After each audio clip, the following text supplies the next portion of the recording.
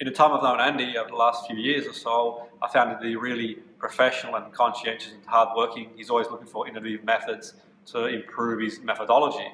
And the Archeotype method I found to be really introspective. It was really experiential, has a really good visual element, and also an opportunity to sort of take that step off the treadmill and reevaluate and introspect where we are, where we want to go, and what we can utilize to help us on our journey in life, in business, or just generally to improve and enhance our ability to adapt to the world around us. So I certainly would recommend the program and process as an experiential learning to learn a lot about ourselves and generally understand ourselves better and other people better.